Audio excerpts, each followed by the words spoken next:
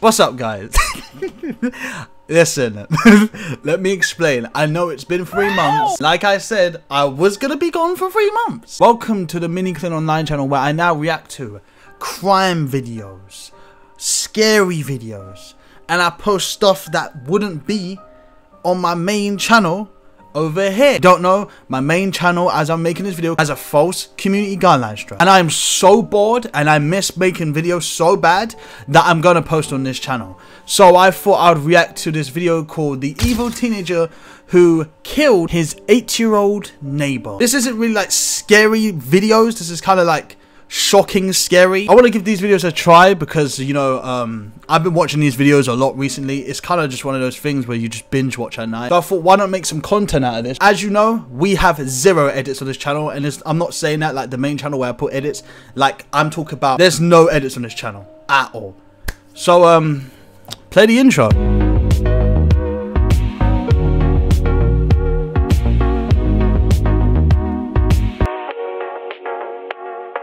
July 2015, the state of California. I told you, bro. We get straight into it. None of that bull crap. If you guys do want more of these videos, subscribe, I guess.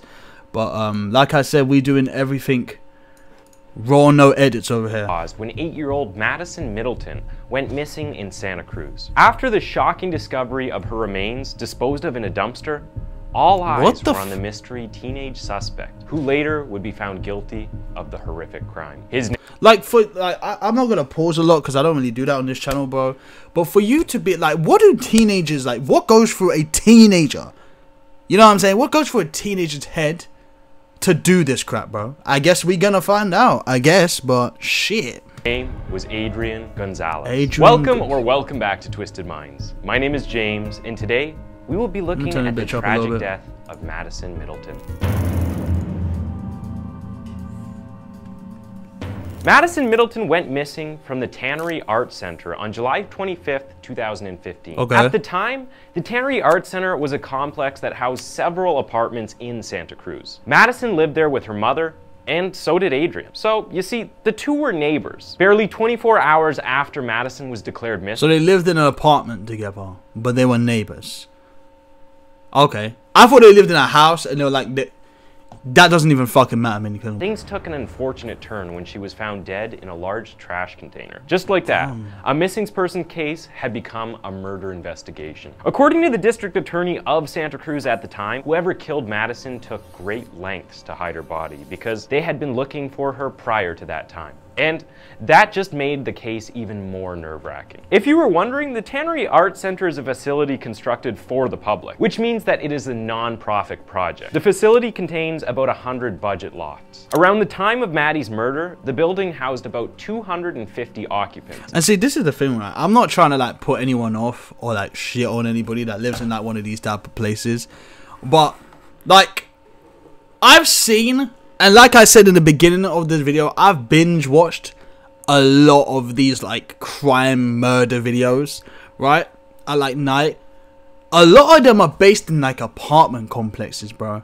It just makes me never want to live in an apartment complex. And I know it's not every single one, but you know what I'm saying? Like my anxiety, just like, if you have anxiety and just shit like that, like you will understand me, bro. Like I feel like some of you guys, after just watching this, will never want to live in one of these places, bro. Out of which 50 were children. In addition, the center also has a common area designed for children to play whenever they want to. According to reports, Adrian was said to have kidnapped and murdered Madison the same night she went missing. Some might even say that the 8-year-old's life had come to an end the moment she packed her scooter and followed Adrian home. Why, though? That's what I'm trying to know. I know he's probably going to tell us, but why? Like, that's what I was saying in the beginning, bro. Like, what does a teenager's, like, what happened, what goes through a nigga's head for you to do some shit like this, bro? He had promised to get her ice cream. Following that incident, Madison did not get to see the light of day again. The next day, she was found duct taped, strangled, stabbed, and almost taken sexual advantage of. Although it is very common to trace the behaviors of a serial killer back to their home, the same could not be said for Adrian. Neighbors testified that the boy's mother was quite friendly, and that sometimes, when it was the season for holidays, she would prepare meals in large portions and invite her neighbors so that they could eat together.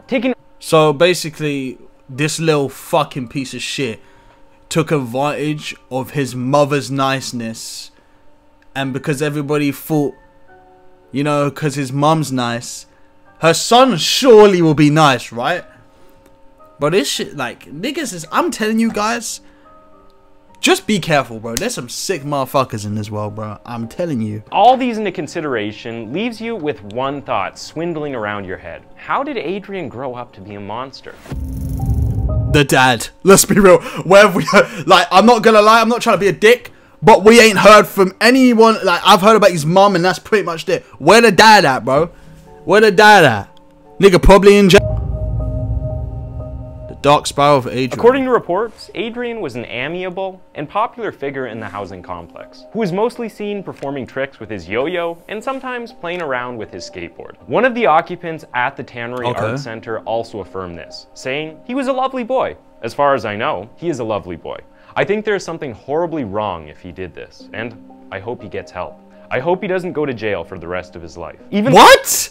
Are you fucking stupid? No, that nigga, I don't give a fuck if he was a lovely boy, my nigga. Like, he ain't clearly. What do you mean you hope he's not in a... Are you fucking stupid? He just killed a kid. Boyfriend of Madison's mother, Kirby Scudder, had something good to say about Adrian. He described Adrian as a soft-spoken, admired, well-liked, and well-rounded. Like, nigga play piano and shit. The nigga was too nice at this point. I bet, what, did he walk old people across the road as well, man? Like, the fuck? His Instagram account told a different tale altogether. Although his Instagram account has since been taken down, it was said that his handles were something like awkward yo-yoer. And in his Instagram bio, he called himself a 15-year-old yo-yoer that lives in Santa Cruz. It was also reported that the very day Madison went missing, Adrian had posted a photo with a caption which he copied from the lyrics of a song. The caption read, "The dreams in which I'm dying are the best I've ever had." Yeah, I'm not gonna lie.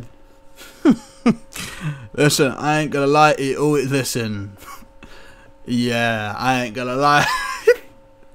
This them type of them disco niggas. Despite the lyrics being from one of Gary Jules' popular song covers known as Mad World, you have to admit that the line is quite chilling. Before Adrian's account was taken down, it was reviewed by some reporters, and people who did the job mentioned that the accounts had a number of posts where he expressed how anxious, lonely, and unloved he felt. The reporters also found one of his posts on Instagram where he posted a photo of himself with the caption, "Wear all black and try to look powerful and hide the crippling anxiety."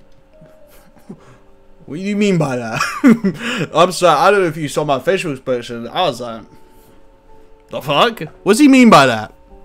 What's he mean? Toward the future in constant worry that I'll never find someone who loves me. Whether these posts were just a puberty-driven teenage phase or express... Like, I'm sorry, I'm not trying to be that guy.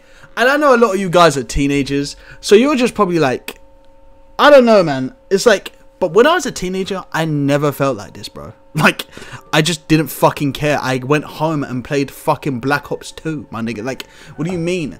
I don't give a shit if nobody loved me. I'm a teenager. I'm aware that, you know what I'm saying? I shouldn't be thinking about that because I'm fucking 15 years old. Like, of true mental illness, the sentiment surrounding Adrian stood the same. A well-rounded, kind young man. So, the ultimate question is, what could explain Adrian's motives to commit such a horrible crime, where an innocent young girl had no choice but to pay the ultimate price?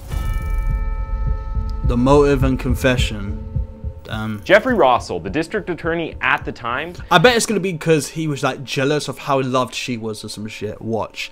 Which is crazy because it's like, they literally said that this guy was popular in the area. Had said that they couldn't quite figure out the reason Adrian murdered Madison. He said, people do things for a lot of different reasons. Sometimes we understand them, sometimes we don't. The defense attorney in charge of Adrian's case, Larry Bigman, was however bent on proving that Adrian could seek rehabilitation in the juvenile justice system. He said that Adrian didn't have the intricacy to carry out the murder of Madison. In his words, he's not a super sleuth. Gonzalez is a socially awkward, shy, and suicidal boy. That, combined with the stress of home life, school life. Okay, cool.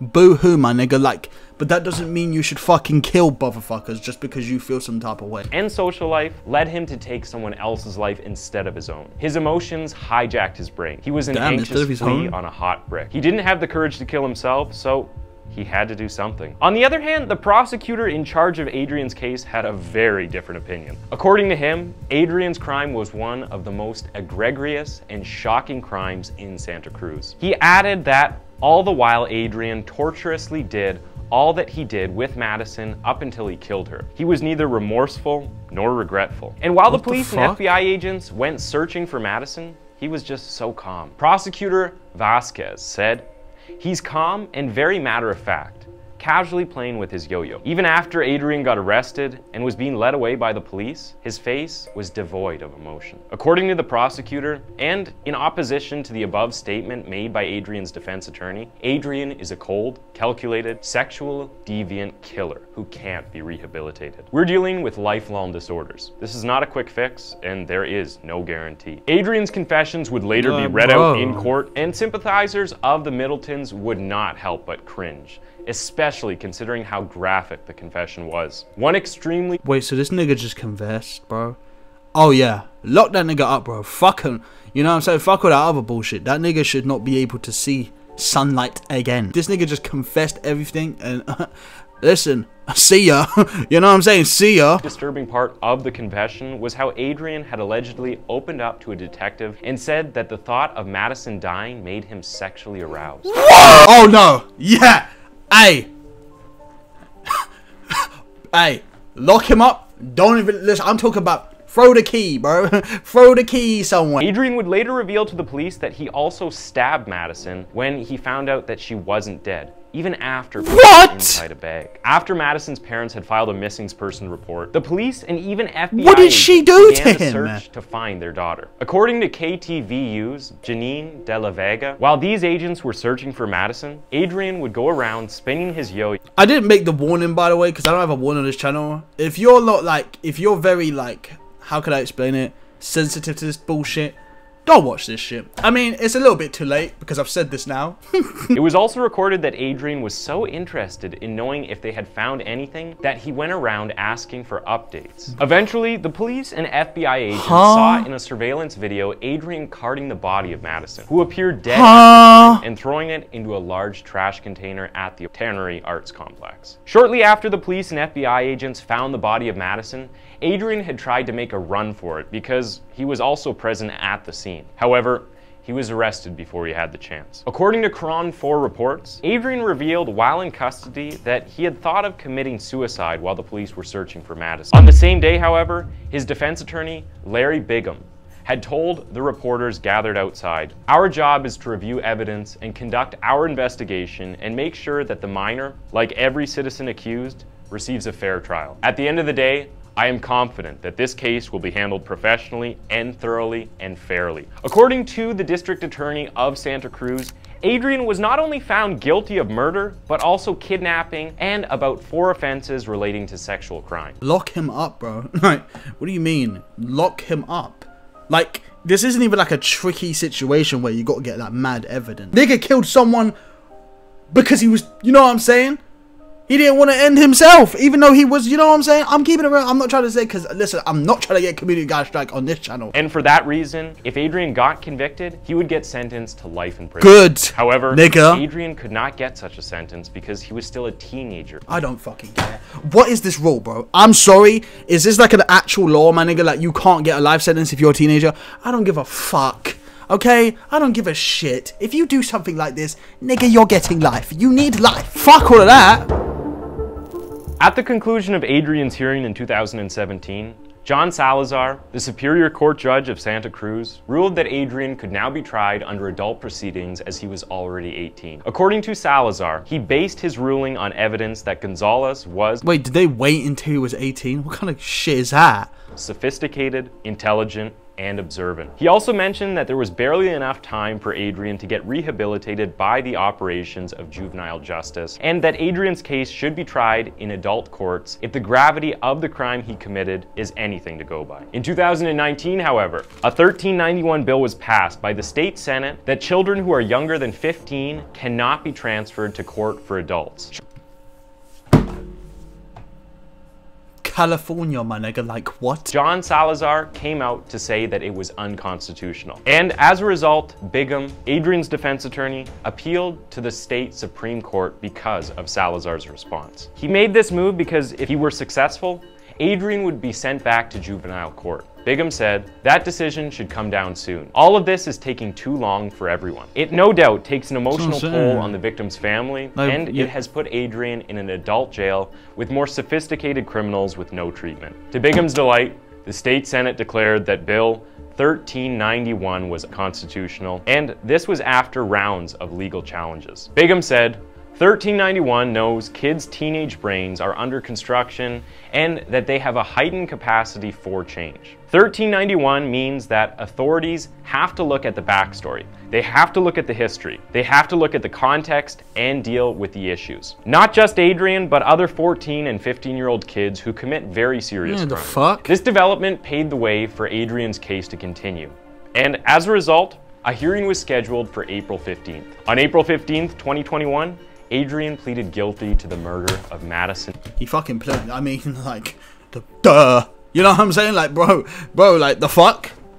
Like, it's like this nigga wanted to go jail. However, because of the 1391 approved God. bill, he would only need to remain in juvenile prison until he turned 25. That was his sentence.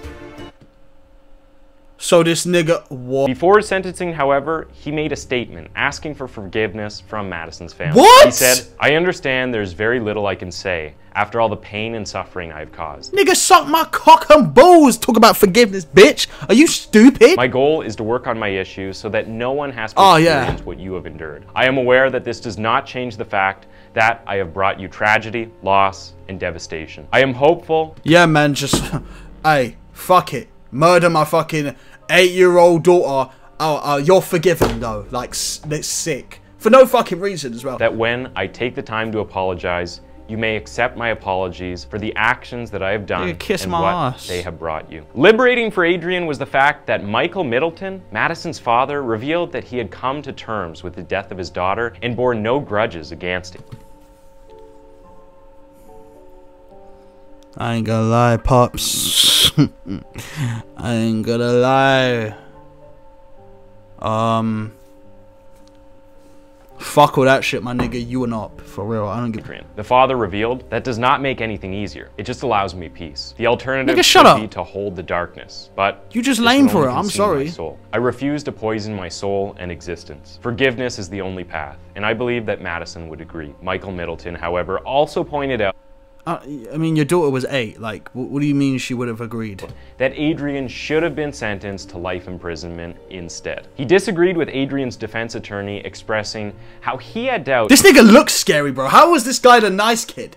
Look at his face, bro. He look like he's about to kill someone right now. The fuck? I do not see this scenario as possible. I mean, it's based on the severity and sophistication of the acts that were committed. The judge, John Salazar, who presided over Adrian's case, ruled that Adrian must also be registered as a sex offender for life. He also mentioned that since the Santa Cruz Senate Bill of 1391 states that juveniles cannot be prosecuted as adults, there were limits to the penalties he could impose on the offender. He said, there is no way for anyone to understand the profound and absolute pain and grief a family experiences when losing a child under these circumstances. I can add that the torture of losing a child in this manner was prolonged and extended by the change in the law. Our criminal justice system has been left with no answers nor comfort that can be provided to you to mitigate what you have had to endure. When Adrian turns 25, which is October 2024, he will be released from juvenile prison and would be required to pay compensation fees of more than What? Are you serious, bro? $2,000. While some believe that since Adrian committed this heinous crime at such a young age, he should indeed be given another shot at life, however, many others are of the opinion that 10 years in the system and a permanent spot on the sex offenders list is nowhere near a reasonable penalty for this. Yeah, nigga, me. I think that. The fuck? Horrific crime. Thanks for tuning in to Twisted Minds. That was the case of Adrian Gonzalez, and why don't you go ahead and click. If you like this video, be sure to like, subscribe if you guys are new, okay? Share this video to anyone that might be interested. And I'll see you guys next time in the next video, boys. Peace.